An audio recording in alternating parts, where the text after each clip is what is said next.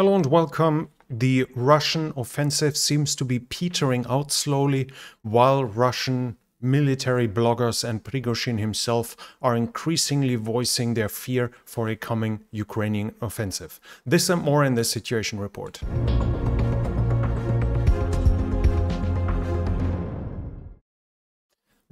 Ukraine has been attacked with 16 Shahed 136 drones on the 17th of March. Ukraine is saying they shot down 11 of the 16, so 5 were still coming through. Americans have now said something about the incident with the MQ-9 Reaper. They said the Russians wanted to send a message, but the incident happened the way it did because their pilots are inept and don't know how to fly properly. Whether that's true or not is one thing, but I guess you could call this some kind of diss towards the Russians that is like a return of the favor without ballistic means, without destroying anything. At least when it comes to the PR, I think this, to my mind, sounds more funny than getting some Russian drone to go down in return as a response to that. While Xi Jinping has now arrived in Russia, at the same time it's getting public that Chinese workers in a Central African Republic gold mine have been slaughtered. Right now it's unclear who was it. The government of the Central African Republic, which is a coup d'etat, so it's a military junta. That one is saying the rebels did it, while the rebels say Wagner mercenaries have actually slaughtered the Chinese workers. So as of now, it's obviously unclear who is to blame for that. On the Eastern Front, north of the Seversky Donetsk, we have further reports about Russian attacks. The Russians are claiming they advanced somewhere here in the close proximity of Dvorishina. They said they pushed the Ukrainians over the Oskil. There's no confirmation whatsoever that they achieved anything here. Other than that, the Ukrainians are saying heavy attacks in the direction of Torske, which is here, and close to Crimea, but we have not seen any significant change in of possession of territory in this region anywhere in the last few weeks. South of the Seversky Donetsk, heavy attacks on Bilohorivna are continuing. The Russians keep pushing towards this town, which is part of Luhansk Oblast, but as of now, it's still held by the Ukrainians. Other than that, around the fighting is obviously massive around Bakhmut. We have reports of further fighting at Orikhovo-Vasilivka here. And that there are some Russian attacks in the direction of Rihorivka in this direction here. In either case, can I confirm that they actually gained some territory? Russian military bloggers are talking about Ukrainian counterattacks in Khomove and Bodanivka, so more or less along that line here, that line of communication, that they are trying to push the Russians back. Russians have possibly gained some ground in the direction of Bodanivka over the last 2 days. I cannot fully confirm it, but it seems that they have advanced closer. So whether this line of communication is actually still usable is up for the question, so is unconfirmed. In Bakhmut itself, the fighting is continuing in the north, especially around the Azov complex, that industrial area here. The Russians are saying they are clearing the area from Ukrainians, so supposedly Ukrainians are still in Azov, somewhere around that at least, but it seems like the Russians are keeping up the pressure and probably advancing. The Russians are also claiming further advances from the south, and they claim that somewhere in the center they actually crossed the Bakhmutivka River, but I cannot confirm either of that. There are there is no proof whatsoever in this regard. Other than that, we have fighting close to Ivanivske. Russian attacks here, but no confirmation that they have advanced anywhere. And we have something here from Telegram that is a video of a Ukrainian column and supposedly southeast of Konstantinovka,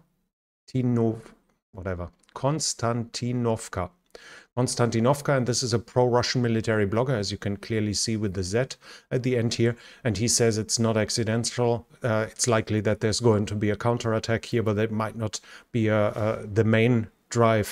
It might just be to draw in to draw in the attention. So supposedly that was somewhere taken here, fairly close.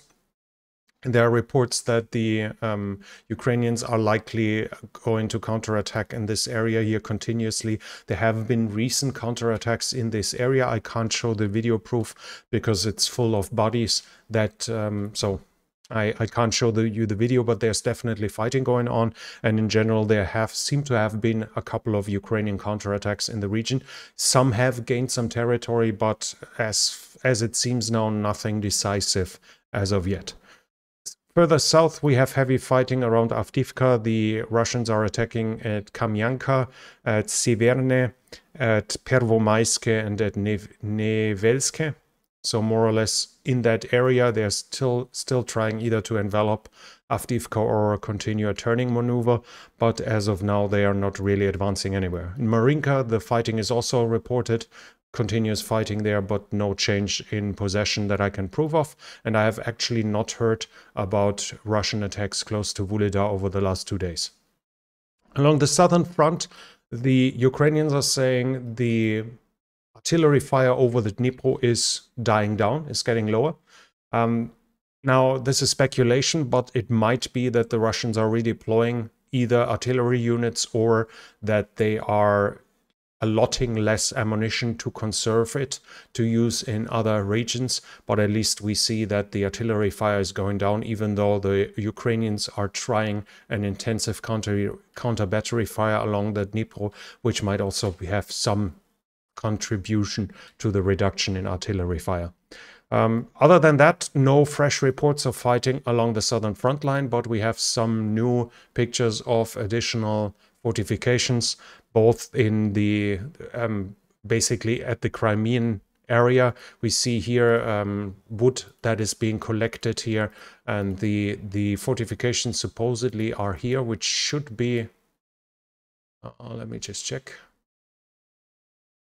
So it's somewhere in here. Here on this area is fortification continuing, and we have further images here of Russians that are also hiring contractors to continue fortification work on the Crimean Peninsula. What we can see here is obviously that they are trying to apparently put roofs over the trench lines. That is likely for not just make them more livable, but also to allow for better camouflage. A protection against airdropped munition shouldn't be viable with the material we see here, unless of course they start adding massive earthworks on top. But whether this construction and that sheet metal here is strong enough is obviously a different question. Here we see some concrete work that is being done, and as said, like the whole thread is talking about examples. We see basically job offers to work on that. An interesting part is the fortification work is so serious that Russian companies have started prefabrication of wooden shells, you might say, so that wooden work so that the Russian side only has to dig it out and then put those wooden frames in, which even allow for some drainage at the bottom to have water, to allow drainage, to allow the water to be removed.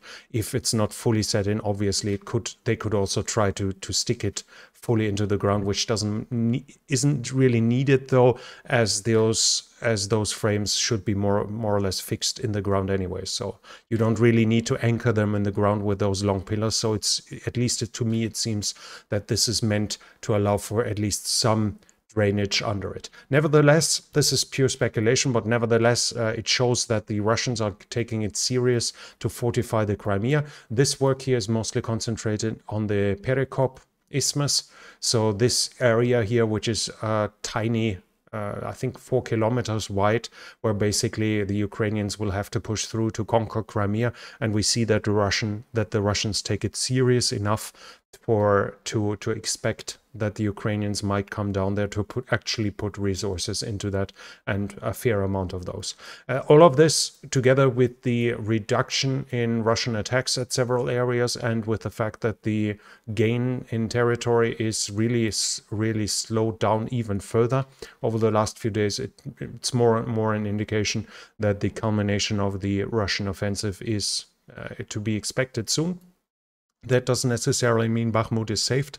They might still break through and completely encircle Bakhmut here, but as of now, the Russian spring or winter offensive seems to be slowly coming to an end. When it comes to partisans, there was the commander of a unit, I guess a police unit of the Interior Ministry, that was killed in occupied Kherson Oblast. And we have reports about the mobilization as well. There's a German journalist still in Russia, Christoph Wanner, and in a segment with the Welt, his employer, he said that he actually thinks that the numbers Prigozhin is saying about recruitment of Wagner are realistic, as Wagner is paying well. So we have somebody in Russia who speaks Russian who claims that Prigozhin's claims of recruiting up to 1,200 men per day might not be completely fabricated. We'll have to observe whether that's actually the solution for Wagner to solve its manpower issues.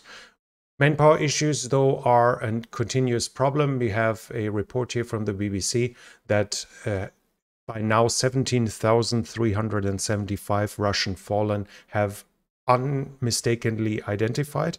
This doesn't mean it's only 17,375. It means that they could identify by name, the rank, picture, etc., that specific number of fallen Russian servicemen in by public announcement and things like this. This specifically does not include fighters from the DNR and the LNR, the so-called People's Republics. And in the last 2 weeks, they could identify 1,304 fallen, while usually it was 250 to 300. So it seems like there's an uptick, a massive uptick in Russian losses right now, and their cautious estimation is that there's at least 35,000 fallen without the DNR and the LNR, as they expect it to be at least twice as much as they have by cross-referencing other data. And in total, they expect that the Russian losses without the DNR and the LNR are at least 157,000 by killed, wounded to the degree of turning invalid, and by missing. Russia supposedly has more or less at least lost 160,000 men. The British Ministry of Defense has now a explanation why the recruitment age might have been lifted to 21, and that is that the majority of the Russian students are at university from 18 to 21. So this would reduce the number of students, of young men that can avoid conscription by going to university, which exempts from recruiting. If the lower recruitment age is when the majority has left university, then they are obviously fully available to be recruited as well. In the political sphere, Prigozhin still faces pressure. Several local governments seem to cut their political ties with him.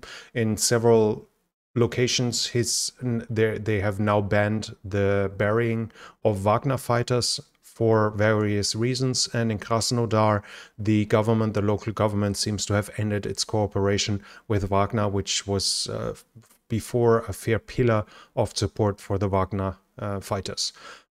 Support, though, is still coming from other regards. The European Union will, but not for Russia. European Union wants to acquire artillery ammunition for Ukraine worth 2 billion euros. Unfortunately, there are reports, though, that France is slowing down the initiative because it wants to make sure that the production is within the European Union and that the ammo isn't bought from abroad. Northern Macedonia has confirmed that 4 of its Sukhoi 25 combat air support plane, its ground attackers, have been given to Ukraine. 3 of them were single-seaters and 1 is a Su-25UB double-seater, so both capable of fighting, but the double-seater could be used for training as well. And they say they were not airworthy, so either Ukraine will have to repair them or they will have to cannibalize them. Also, they will deliver Mi-24 Hind attack helicopters. About the state of whether or not those are airworthy, I cannot say anything.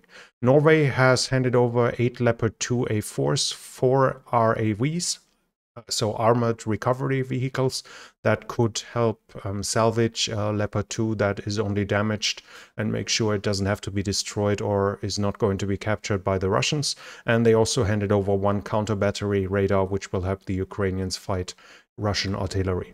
And we have a report here, the new security assistance for Ukraine, and among the usual artillery round, we have some interesting things. We have, again, a lot of HARMs, the high-speed anti-radiation missiles that Ukraine can use to suppress Russian air defense systems. And we also have demolition munitions and equipment for obstacle clearing, as well as mine clearing equipment. So some of those items seem to be aimed at allowing a Ukrainian counteroffensive, or at least make it more possible, make it easier in this regard. From the German side, we have the report from the defense minister that the German Marder 1s are already on their way into Ukraine, so the promised Marder IFVs should be available for a potential coming Ukrainian counteroffensive as well, which is to be expected to start within the next few weeks. And finally, we have something weird, but at the same time funny. It shows how disorganized Ukraine can be as well. This is a Ukrainian soldier, and he's getting a phone call where the military commissariat is asking him why he's hiding from the recruitment, from being called up, while in the background you can hear artillery fire because he's in a trench close to Bakhmut. So the military commissariat thought he's avoiding mobilization while he's actually already in the front line. This might be funny at first, but it obviously is a sign for the disorganization, and it's not really a sign for long training that has happened. For massive training. So that guy surely wasn't for 3 months in training before ending up in a trench line. And that would be in accordance to what we have here from the Washington Post, that Kupol, who gave an interview to the Washington Post about how weak soldiers, how badly his soldiers are trained, a former lieutenant colonel, supposedly has been demoted and removed from his job because he gave an interview without permission, where he basically said that the personnel he receives now often doesn't even know how to handle weapons or to throw a grenade, and that many of them start running the first time they're facing Russian soldiers. Obviously nothing positive to say, but one thing that still has to be said, because he said himself that he aimed to wake up his country to and the international community to allow for more international training, as obviously Ukraine is far beyond its regular reserves by now when it comes to the mobilization. So people are being called up that might have served decades ago or that have never served, and it seems like they are being pushed into the front lines far too fast. And as this will not just hamper the Ukrainian abilities, but also increase the loss rate. This is something worth discussing, even though it's unpleasant and it's not being really fitting into the framing of the superior Ukrainian quality in soldiers. He mentioned how high the losses in his units has been, and apparently he's being punished for that. But the article says that he has political supporters who say that what he did was right, like even members of parliament. So we'll have to see what happens out of here. But it fits perfectly what we can see here, because we can imagine that somebody who was trained for 3 or 6 months, maybe even longer, shouldn't get a phone call like this. It seems more likely that you get a phone call like this if you were supposed to appear a month ago, 6 weeks ago. So not a good sign in this regard. Nevertheless, that was it already for today. As we can see, the fighting is dying down somewhat before the expected Ukrainian counteroffensive. It seems the Russian culmination is pretty close. Not too much happening exactly. That doesn't mean the losses aren't severe. Obviously, the fighting in Bakhmut will likely claim several hundred lives per day. But when it comes to the control on the ground, there's not that much to say right now because the front lines are really moving slowly as of now.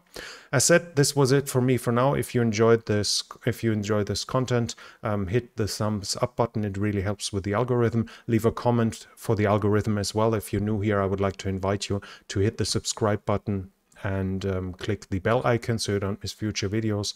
And this channel is only possible because of the support from viewers like you. So if you like to support the channel, you can do so by the means in the description.